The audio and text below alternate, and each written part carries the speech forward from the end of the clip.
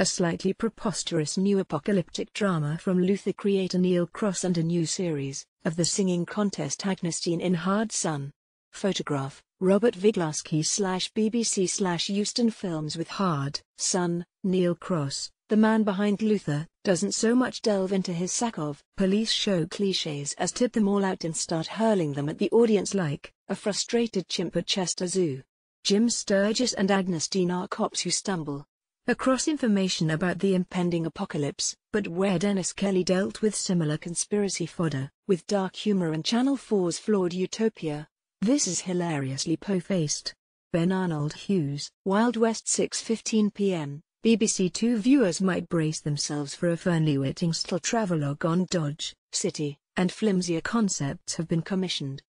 However, this is an amiable saunter through the Wye Valley and the Forest of Dean, participating in such bucolic pursuits as fishing for minnows, contemplating the life of Britain's only aquatic songbird, and meeting the IT guy who has employed his expertise to record his garden's wildlife. Andrew Mueller. Take Me Out, 7 p.m, ITV. A New Year, a new series of Take Me Out, and a chance to see whether Paddy McGuinness received a new joke for Christmas. A collection of 30 single women join Paddy in hope more than expectation that a lingering love interest will be lowered awkwardly into theirs. Tonight's collection of clods coaxed towards Paddy's love lift include a Glaswegian hairdresser, a rugger lover from Surrey and a children's entertainer from Southport. Mark Gibbings. Jones The Voice UK, 8 p.m, ITV. Warm up those vocals and get ready to spin the chairs of tune. It's time for the new series of the Warbling Contest. This year, will.i.am, Tom Jones and Jennifer Hudson return with former X Factor Crazy Legs Ollie Murs taking the place of Gavin Rossdale on the coaching panel. Yes, they're coaches, not judges. Weeks of blind auditions come first, and if the voices in question are enough to impress, the lucky singers will go through to the battle phase.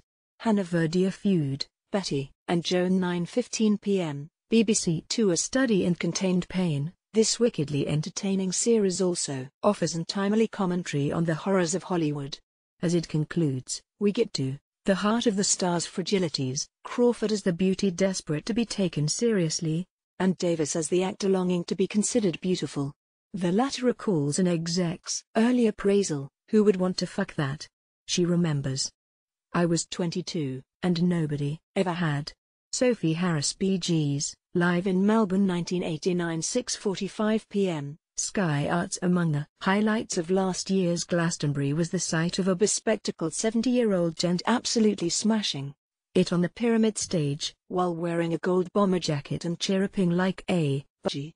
Here's more from Barry and his brothers Gibb at the National Tennis Centre in Oz, performing the glorious likes of Stayin' Alive, Jive Talkin', How Deep Is Your Love, Islands in the Stream and You Should Be Dancing. You Really Should.